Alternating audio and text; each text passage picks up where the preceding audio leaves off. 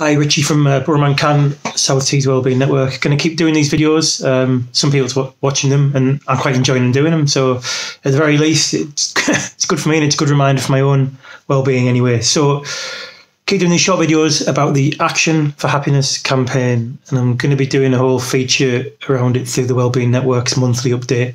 If you want to join the Wellbeing Network, it's www.teeswellbeingnetwork.org. It's for anyone who works or volunteers in South Tees, Redcar or Middlesbrough to help other people improve basically their livelihood and their well-being.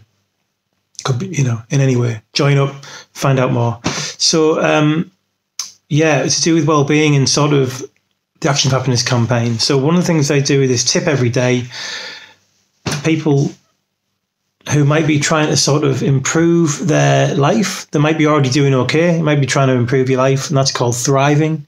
Or it could be that you are struggling in some way, and you're on that point in the path where perhaps you've had some therapy, perhaps you've started some antidepressants, perhaps you've spoken to the GP for the first time and you haven't done either of those things, and you're wondering, what can I do in my life that would help me whilst I'm waiting for those things that can also help me as well clinically.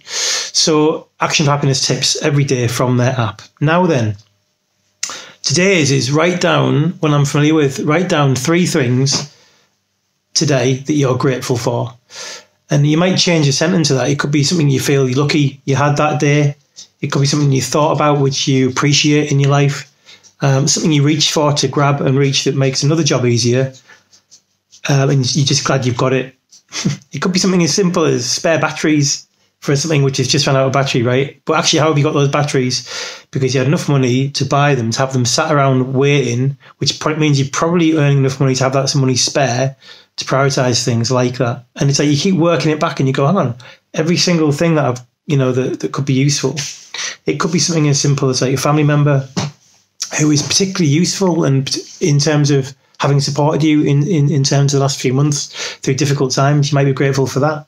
There's loads, isn't there? But the key thing is there's good solid research from positive psychology, which basically says that about 2 weeks of doing that every day, and you can start to counter some of the negative bias that your brain will naturally tend towards. So that might be, the fact that we do focus on the negatives. We are natural problem solvers, and problems are negatives essentially. So it's good that we've got that, but we don't always focus on the positives, and those positives are things that we should be grateful for, and that's good. So try it or don't. That's up to you. See you later. Have a good day.